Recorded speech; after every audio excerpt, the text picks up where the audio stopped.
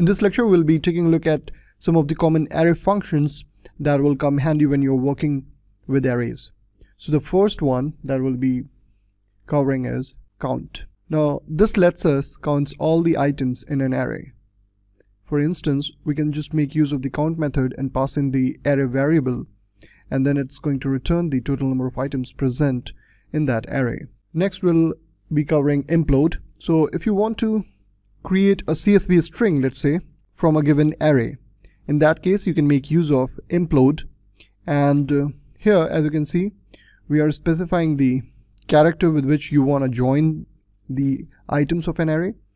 Here it's comma, and then the name of the array is passed as another parameter to this implode function. Next, we will be covering shuffle. Now shuffle actually changes the array in place to a random order.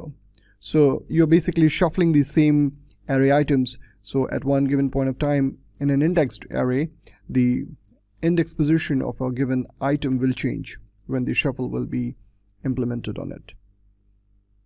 And we can make use of it by using shuffle and passing the name of the array. Then we have sort method. So basically, when we use sorting on an array, elements will be arranged from lowest to highest when this function is completed. The default one is with a flag called sort regular, and here we are doing a case insensitive natural ordering, and these are some of the flags that we have. So when we say sort regular, it means that compare items normally, don't change their types.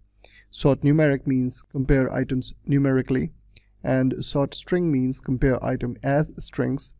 Sort locale string means compare items as strings based on the current locale.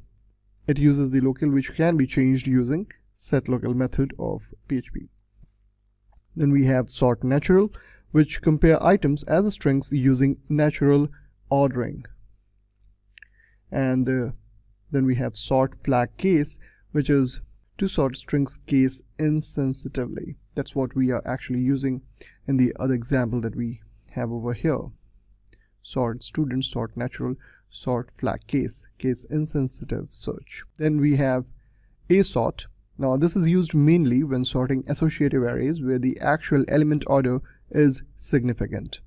Now this function sorts an array such that array indices maintain their correlation with the array elements they are associated with.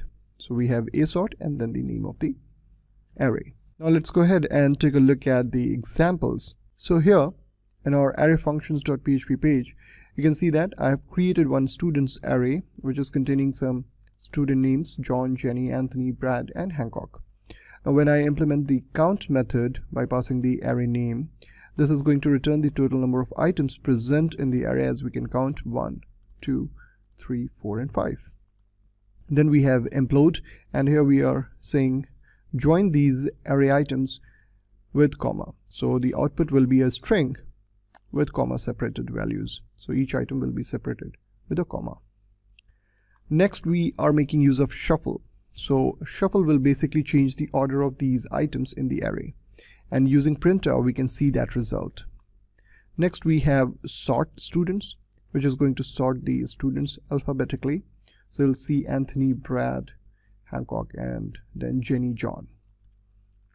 Finally, I'm creating a new students array which is associative array to demonstrate the ASort sorting.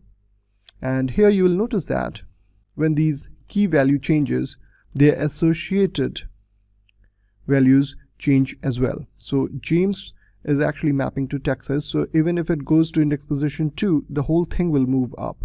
So James, Texas at point 2, index position 2.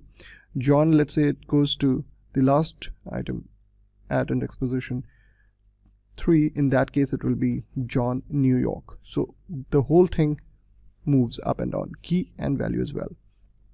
And that's what we'll see over here when we'll be printing it. So let's run this now. So here you can see that the count is shown as 5. Then implode result is being shown: John, Jenny, Anthony, Brad, Hancock.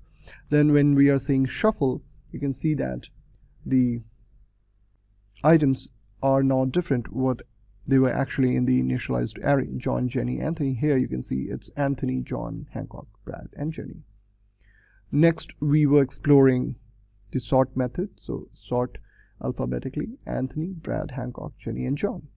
And finally, when we created the associative array and applied ASort on it, you'll notice that the values John, New York, Jenny, Ohio, and James, Texas, this time remains exactly the same. And here you can see that it's sorting it alphabetically based on the value that we have, and it's already in ascending order: New York, Ohio, and Texas. That's the reason why it's not changing. If I just move it here in this fashion, in this manner, save this, you'll notice now that the values are actually coming up proper: New York, Ohio, Texas. Earlier I was actually having the correct sorted version itself. So that was all about some of the common array functions that will come handy when you will work with arrays.